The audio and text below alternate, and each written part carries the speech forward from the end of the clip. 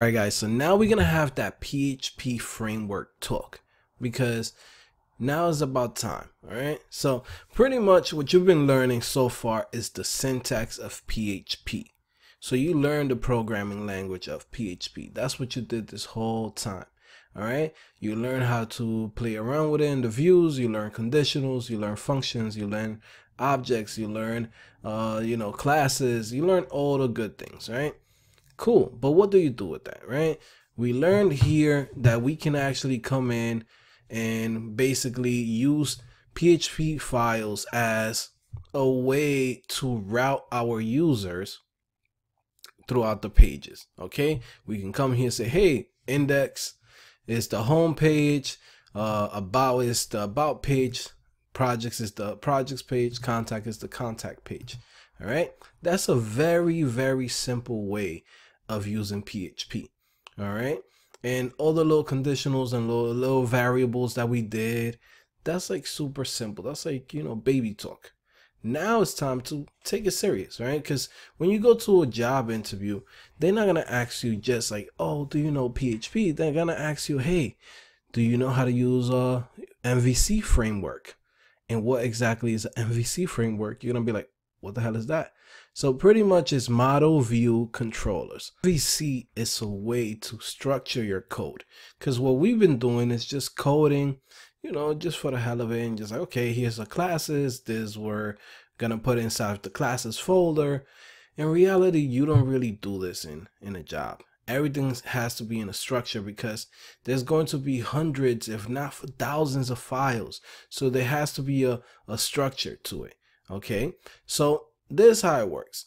Let's say a user lands on a page, right? That triggers a class that basically is the controller. Okay, the controller says, hey, this person landed here, landed on this route, let's say google.com/about, right? When they land on that route, which is the URL, basically it triggers this controller. Inside of this controller, we have multiple functions for every single situation.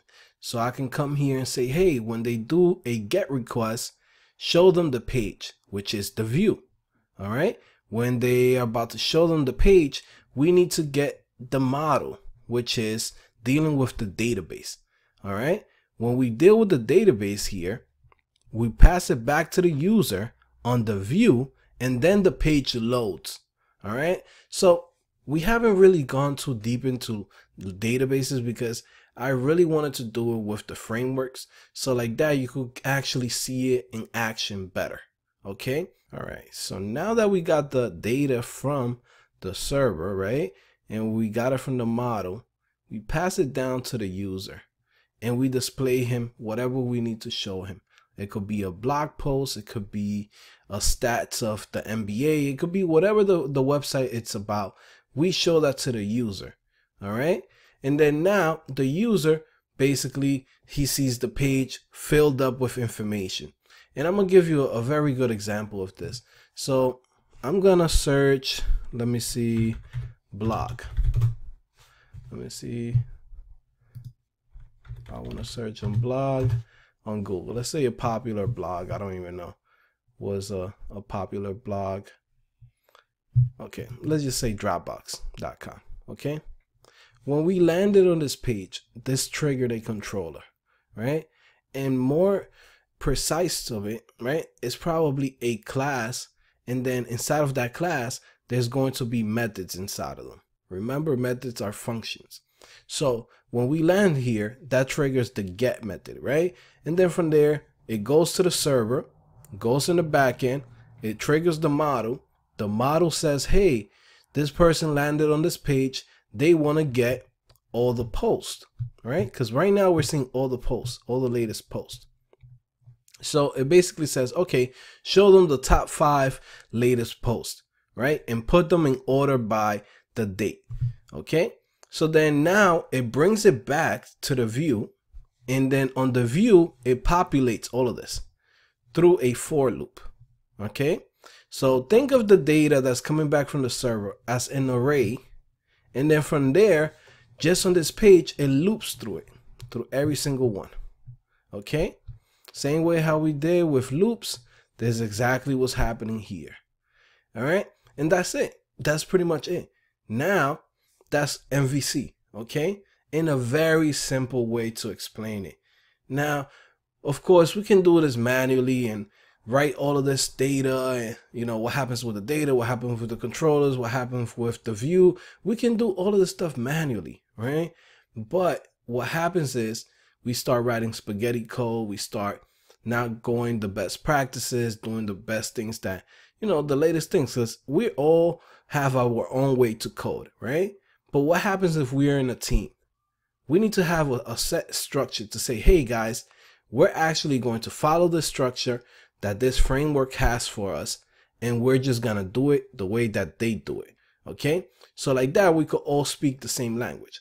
How do you guys think that there's teams all over the world, right, working on the same project? Like, let's say Google, there can be people in India, right, and they speak in their language and they're still working on this project.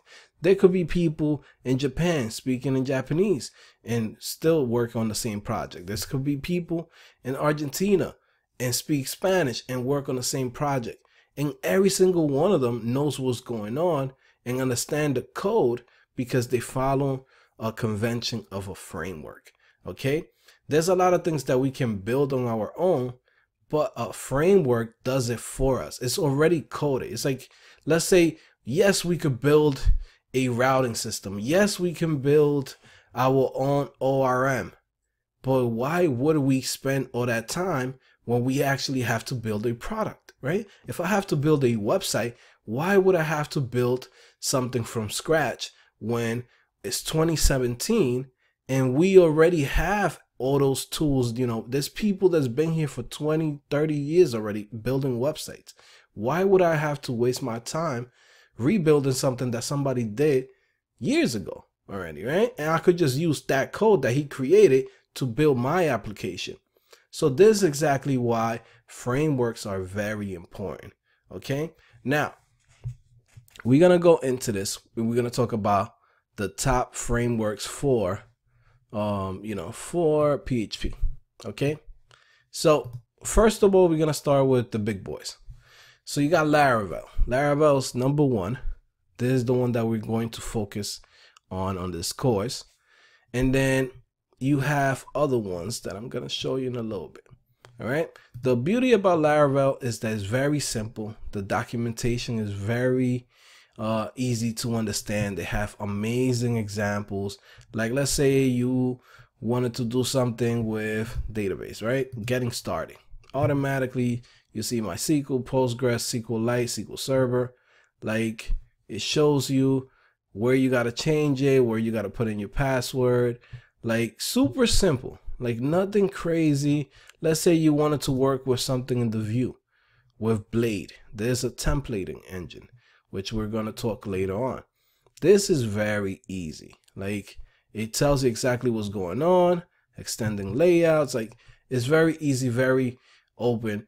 And it just makes your life so much easier because now you can focus on the product that you got to build instead of worrying about, hey, what's the best way? What's the best practices? How should I do this? How should I make sure that my application is secure? How can I stop SQL injections? All right. How can you stop that? Right. Blade already has it. Laravel has all of those things for you. Okay. So you don't have to worry about that. And it's the same thing as Symfony.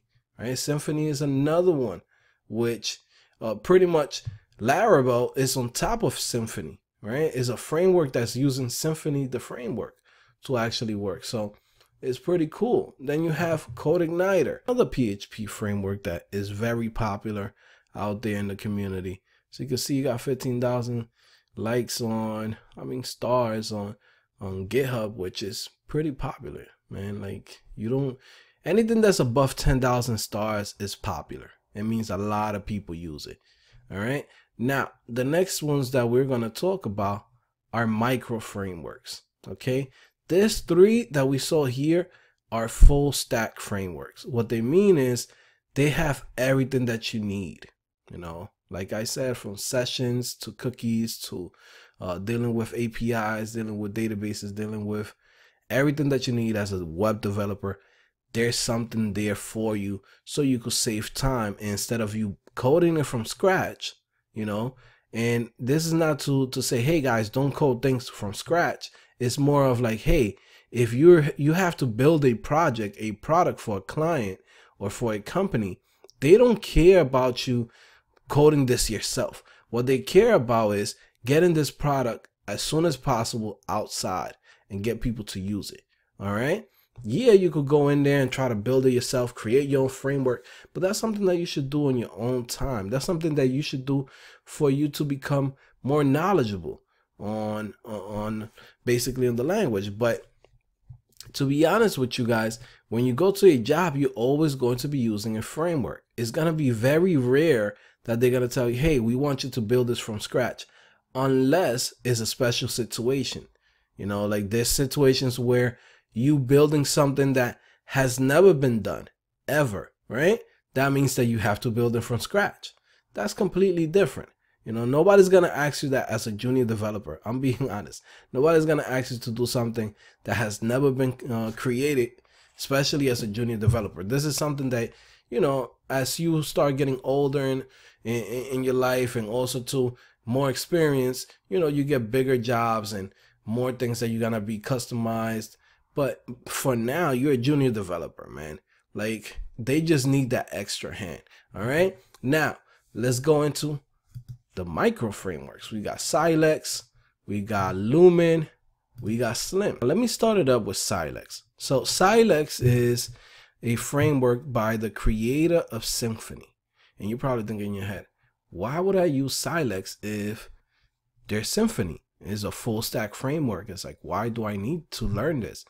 Well, it's something different. Okay. Let's say you have web applications.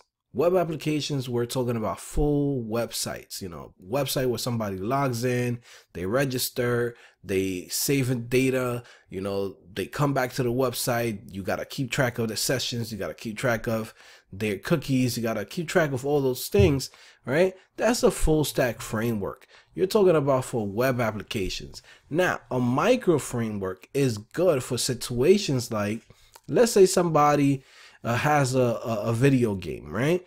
They have a game on Android. Let's say the game is Flappy Bird, right? Flappy Bird today decided to go multiplayer, okay? Every time that the user scores and gets a little faster or a little farther than he did before, it saves it to a database. We're gonna need to build a full website for this? No, man. All we really need is just an API that we could basically connect to from the Android game. So how are we going to do this? Instead of us having a system that's going to be super bulky, because think about it like this. Every time that you have more classes and more classes and more classes, it makes it bulky, right? It makes it more heavier. You want something to be light. So when we do a request to it, it says, okay, connect to the database as soon as possible, send back the database to the user on their Android phone as soon as possible, ASAP. Okay. Now, something like Laravel, you know, CodeIgniter, Symfony, they're very heavy. It's like you have a little fat boy and you're like, hey man, take this down the block in 2 seconds. And it's like the little fat boy is still trying to make it and he can't. Like, that's how it is. All right. He's not going to make it in 2 seconds. So he needs something light, something that's just pretty much just there to connect to a database and send back data to the Android game. That's it. So that's why micro frameworks are really good. We're going to say something like this, like a situation where there's a supermarket. Every single cashier there needs to send back the data at the end of the day, right, to a server in the back of the supermarket. How are you going to do that? You're going to create a full website for that? No, you create just a small API to connect to the cashiers. And then from there, at the end of the day, they click done. And when it's done, it saves it to the database of the supermarket. That's it, right? This is super easy, super light. And that's why these frameworks are good. So like I said, we have Silex by the guy that created Symfony. We got Lumen by the guy that created Laravel, and we have Slim by the open source. I forgot who's the creator of this, but it's it's pretty much, yeah, it's a couple of people, you know, and it's like, it's open source. A lot of people are a part of this team, and yeah, it's like, it's super easy, super lightweight. So I hope you understand a little bit more about why frameworks are important, right? Because this is what we're gonna focus on now on this course from here on. Is basically we're gonna use Laravel, which is the most popular framework out there, and basically is gonna give you the biggest chance to get a job as soon as possible. Because one thing about Laravel that's special about it is that Laravel comes from the world of, you know, Ruby on Rails. Ruby on Rails is like the gold standard when it comes to frameworks. Okay, so when you know Laravel, it's as if you know Ruby on Rails too. The only difference that Ruby on Rails is on a different language, but besides that, it's pretty much the same. So not only can you use this, you can also use other things like I said, Ruby on Rails, very similar. You can also use Django, which is very similar to Ruby on Rails. Then you could also use something like Adonis.js, which is extremely similar to Ruby on Rails. It's pretty much, they're all copy each other. It's just being translated to different languages.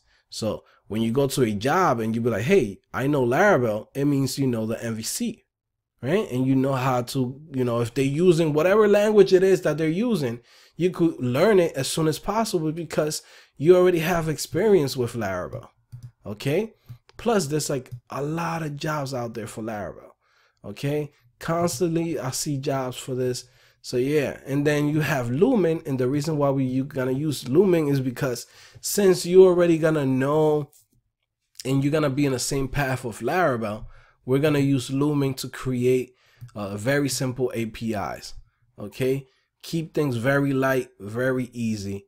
So yeah, man, I'll see you guys in the next video. I hope you guys enjoy this, and yeah, we'll see you guys later. Bye.